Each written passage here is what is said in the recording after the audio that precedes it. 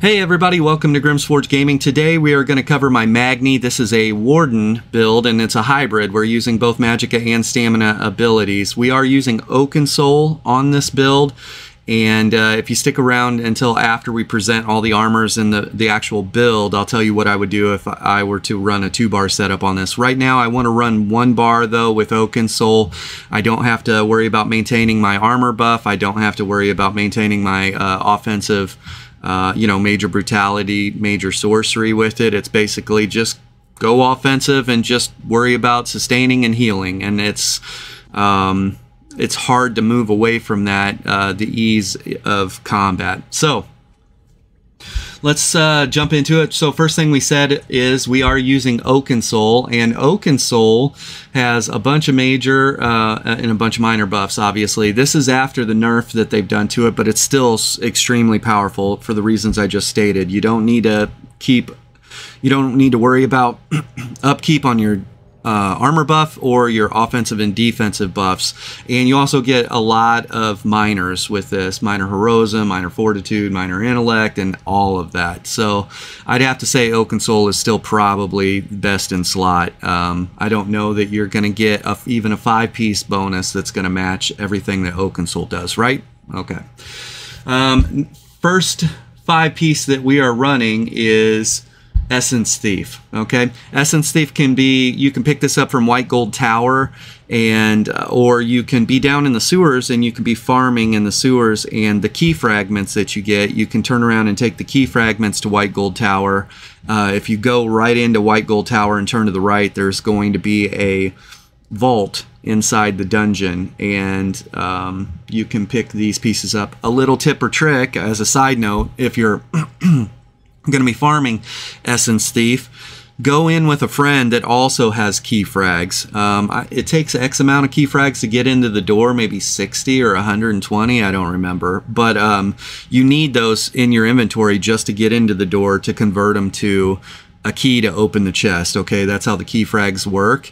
But you can actually be in a group with a friend, and let's say you got a group of 3 people and you all have key fragments, like 5 stacks of key frags on you. You can go in through the door together and all be in there, and in that moment you can actually trade the pieces amongst each other. Okay, it's super smart to do that because you will all get your Essence Thief pieces that much quicker. Okay, anyways, Essence Thief, 2 pieces max stam, 3 pieces max stam, 4 piece is weapon and spell damage, 5 piece dealing damage with a light or heavy attack, draws essence from the enemy that pools near them for 5 seconds. Drawing from the pool heals you for 4,600 health, restoring 4,200 stamina, and increasing your damage done by 10% for 10 seconds. You can create a pool every 10 seconds, so this technically has 100% uptime, right? By the time this buff drops, you can then create another pool with a light attack or heavy attack and pick it up and get the buff again. The level of sustain on this is incredible too. I noticed that I can, on builds that I'm hurting in like recoveries, Essence Thief allows me to run double damage sets if I want, right? Or run this plus a damage set and not really worry about recoveries. Losing my voice. You can see that we're using infused weapon damage on this one, and we're using infused weapon damage on this, and we're using infused weapon damage on this. Okay, the next set that we are running is Himjaz. Himjaz can be farmed at Runes of Mazatoon. Okay, so let's talk about this set real quickly, and I'm going to show you some video footage. But the 2 pieces stam recovery, the 3 pieces max stam, the 4 pieces crit chance, the first 5 piece is weapon damage and or spell damage, and then the last 5 piece, when you are within 28 meters of an enemy you are in combat with, and the enemy dies, you gain Major Berserk for 10 seconds, increasing your damage done by 10%. Now, the thing about this is there's no duration on it, okay? Now, Major Berserk cannot stack on top of itself, but you can refresh the buff, okay? So you can basically, as long as you're killing mobs or killing players, you can continually have Major Berserk going. However, when it says, when you are within 28 meters of an enemy you are in combat with, you will proc this. A couple things. Number one, you do not need to be within 28 meters of something that you're in combat with in order to get this buff. Now in Battlegrounds, it works the same way. I'm in a group with these 4 people and they're in combat. I'm not necessarily in combat, and Bob's all the way over on the other side of the map, but he's killing people, and I in turn get that buff. And so if your group is very killy and they're actually out there killing things, you will have a really good uptime on this armor. It doesn't just fall on your shoulders to maintain this buff. So it's the 2 things. Number one, you yourself don't need to be in combat with them. And number 2, you don't need to be 28 meters with them, right? Neither one of those things in the 5-piece are proper right now, I guess. I don't know. I'd have to do more testing, but you can see how Crocs is 1.5 miles away killing things, and I'm still getting the buff, and it works the same for me in Battlegrounds, so I don't know. Now, this said, Heemjaws, super valuable in the sewers, like I really like it in Battlegrounds because people are dying, and say you tag a bunch of people and then, you know, this guy goes over there and gets killed even by the other team, but he dies. I end up getting this buff. And so Battlegrounds, it works really well. And Dungeons, it works really well, and the sewers, it works really well. Like, or if you're up in the districts and you're bossing, you're trying to farm Telvar. So this works really well. Also, take into account how often it's hard to drop combat in Cyrodiil. So you'll be running around Cyrodiil and just in constant combat, right?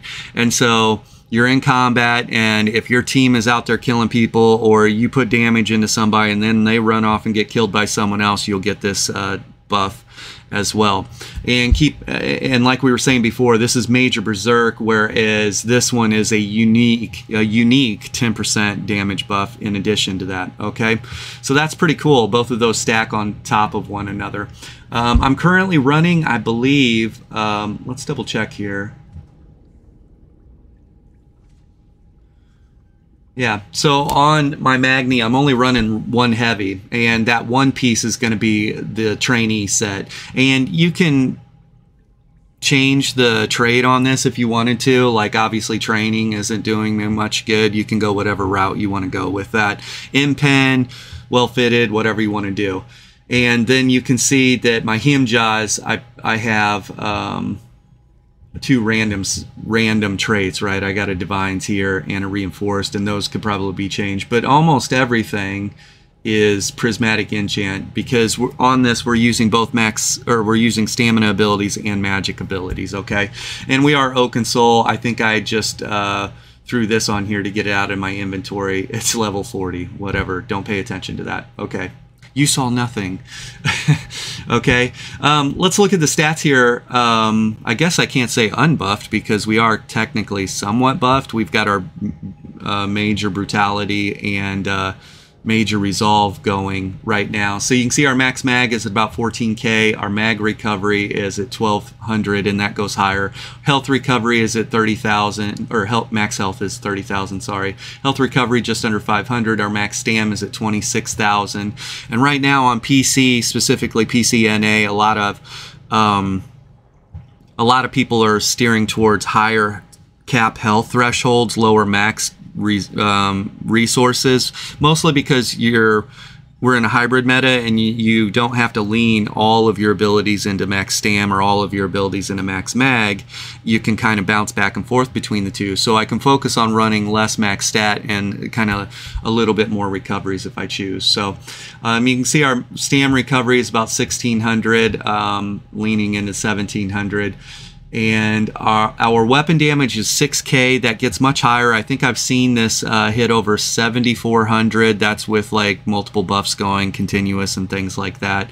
But 6k to 7400 is nice, and our weapon critical is not too bad at 26%.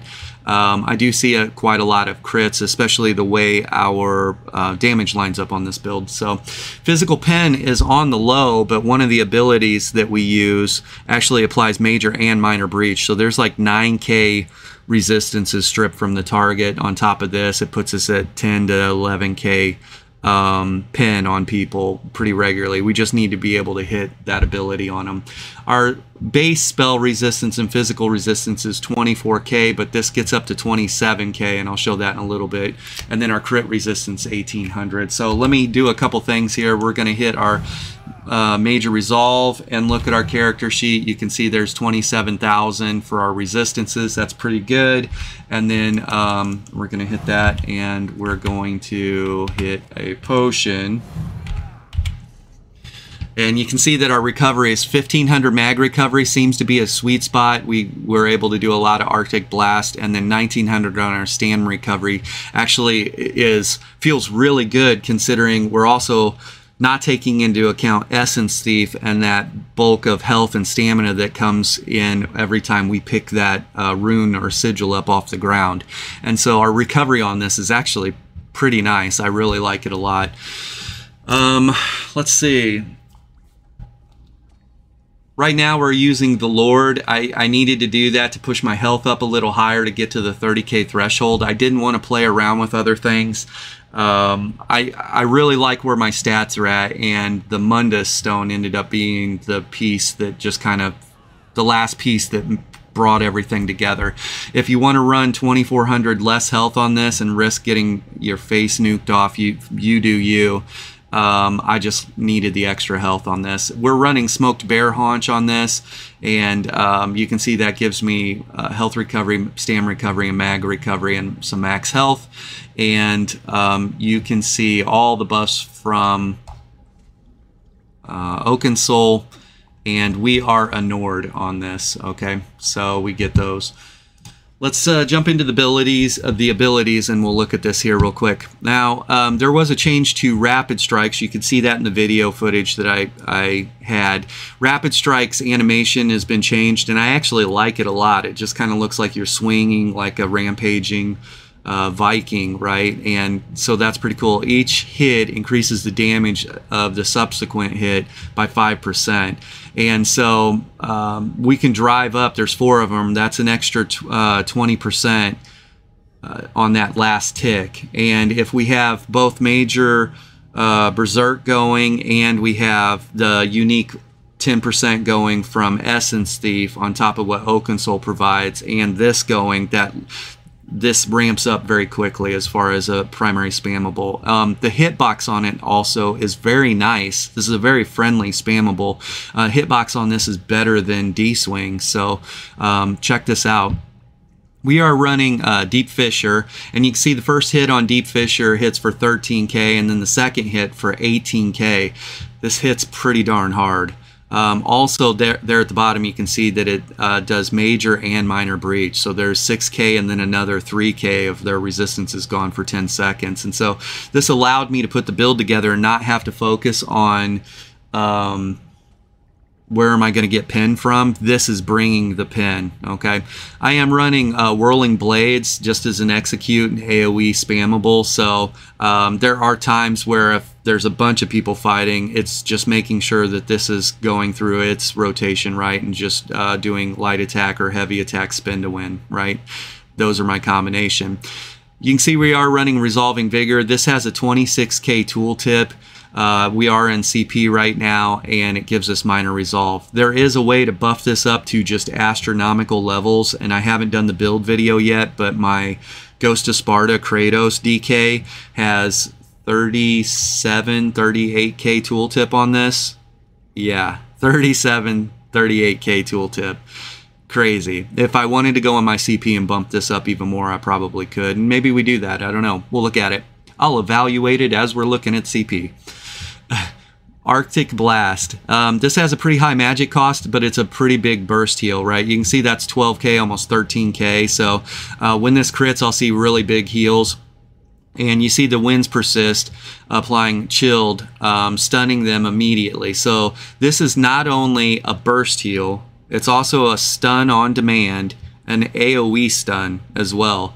And it also does AoE damage, so it's going to do roughly 1,000 damage pulsing or swirling around me every 2 seconds. So it's a little bit of pressure. So it's a dot, it's a burst heal, and it's a stun. Like, this ability has made a bounce back from the previous patches where they had it gutted, and this has kind of helped this build come into play, and you'll see a lot more wardens running around because they did right by this ability, in my opinion.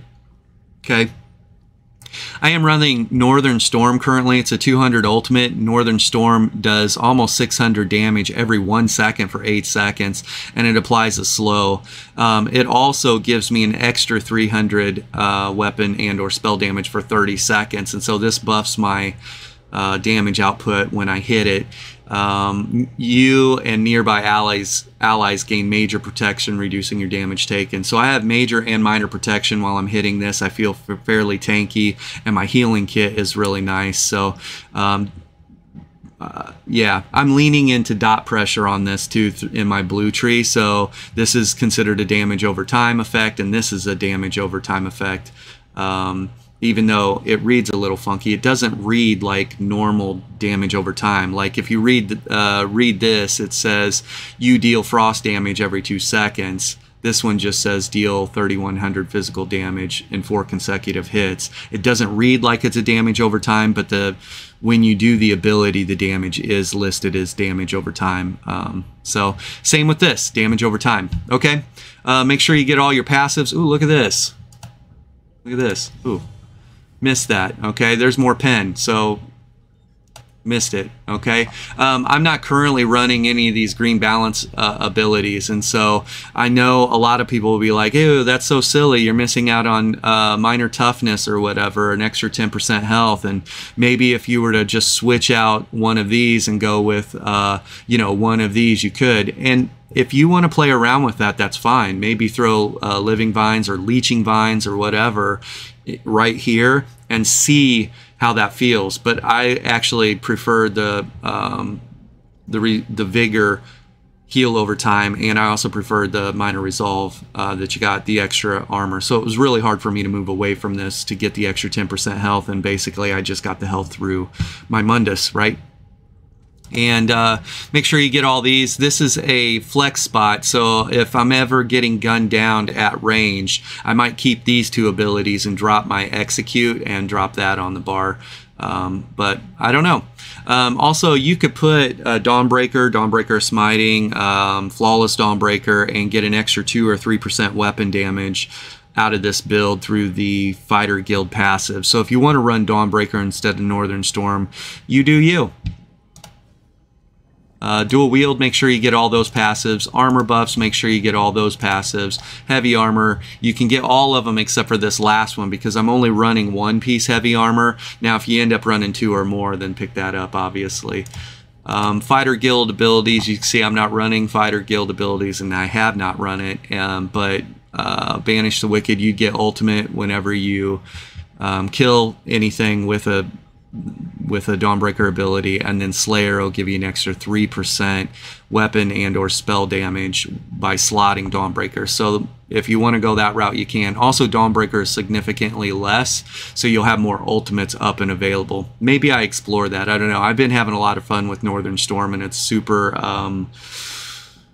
problematic in open field fights or in battlegrounds and stuff like that. People are just like, get me away from this guy. So that works out well. I don't even have my Undaunted passives, and Assault, I did pick those up, but we're not too far into Assault. And you can see that we are a Nord. I like Nord for this because we get some max health, we get some max stam, and we get some built-in ult gen, and then we get some additional resistances. So you're going to be missing all that if you go with Breton or whatever else. I'm not saying going with Breton's wrong. I'm just saying why I went with Nord. I like the ult gen, the extra stam, the extra health, and the extra resistances. So yeah, let's jump into our CP. Okay, we are running Steed's Blessing for that extra 20% movement speed out of combat. We're running Rationer. It adds an extra 30 minutes onto our food. You can get even more than that if you have some points put into provisioning passives. And then Treasure Hunter right now. Now, if I end up spending more time out in Cyrodiil, I'll switch out Treasure Hunter for War Mount. So that way, because Cyrodiil, huge open space, it's a mount simulator. And then Gifted Rider, you saw that, increase your mount speed by 10%. I think that's probably the most important things. Break fall is fairly important reduction, and yeah. Anyways, everything else is a preference. So. Okay, Untamed Aggression, that's an extra 150 weapon and spell damage. Wrathful Strikes, that's an extra 205 weapon and spell damage. Thaumaturge, increasing our damage over time effects by 6%, which is our Rapid Strikes, which is our ultimate currently, and which is our Arctic Blast dot, okay, for pressure. And then Master at Arms, increase your damage done with direct damage attacks by 3%, or a total of 6%. And so our Deep Fissure is going to be buffed by that, as well as our light and heavy attacks and things like that. They're considered direct damage. So so make sure you get those passives. Then when you jump in here, go to both sides of this, because there's an extra 150 or 100 weapon and spell damage for mighty for martial attacks, and there's also an extra 100 weapon and spell damage for magic attacks, which our Deep Fissure is a magic attack, but our Rapid Strikes is considered a physical attack. And so yeah, so make sure you do that. And then on the blue tree, make sure you jump in here and get these 3 things, right? You got a little bit of extra healing and then damage mitigation. So that's pretty important, okay? Red tree. Rejuvenation, you can see I got all the top 3 to the left there. So Rejuvenation's extra 90 health, magic, and stamina recovery. Fortified is extra armor. So between that and me being a Nord, my resistances are pretty high. And a lot of people will be like, "How you got your resistances so high?" It's a combination of both those things. You can see here's Boundless Vitality for some extra max health. I also get some more max health right here through Hero's Vigor. And then the last one is going to be Celerity. Celerity is going to give me an extra 10% movement speed. I'm not running I'm not running any of the animal companion abilities that give you movement speed. Falcon Swiftness, never have, right? Because I actually leveled this guy as a single bar all the way 1 through 50, because I knew I was going to use Oakensoul on him. I never even leveled a lot of the things that I would run typically on a 2-bar setup. But Falcon Swiftness would give you major access to major expedition. I just simply don't have room on the bar for it. And also, yeah, I don't have room. We have a primary spammable, we have a burst, we have an execute, we have a hot with also an armor buff attached to it, unique to us with minor resolve, and then we also have our burst heal and CC and dot. Like, we have everything we need in this kit. If you want to do anything, you can switch that out. So okay, that's everything. We're gonna run to the outfit station, because a lot of people always ask me, what are you using? I just had someone ask me yesterday, hey, what are those axes that you're using? And so let's jump in here and look at it. This is a new portion of my build videos because style is in game, right? So okay, we're using Dawn's Avenger Pauldron, we're using the Prophet's Wraps, we're using Glenmoral Weird Breeches, okay, we're using Sai Sahan's Jack, we're using Black Drake Clan Wrap Sash, and we're using Black Drake Clan Wrap Shoes. Okay, I like those. And then when we look at the Sword Thane, you can see the axes are the Sword Thane axes. Okay, I like those a lot. This guy looks like a rampaging Viking. Pretty cool. What else here? Last thing we'll look at is appearance. You can see I'm not wearing a hat currently. I am using the hairstyle that has the braids, the beaded crested braids. And then body markings, we are using the Horror Within body markings. Okay. And personality is heroic. So that's everything. This is my Magni, and I've been having a lot of fun with him. He works in Battlegrounds. He works in PvE. You can solo dungeons on him. He's just a lot of fun. His damage is up there, like I said, between 30 and 45k is what I've pushed. Maybe you push more if you change a couple abilities in dungeons, but my current toolkit is set up for PvP, being able to survive outnumbered. So that's everything. You guys be safe out there. Have a great day. Bye.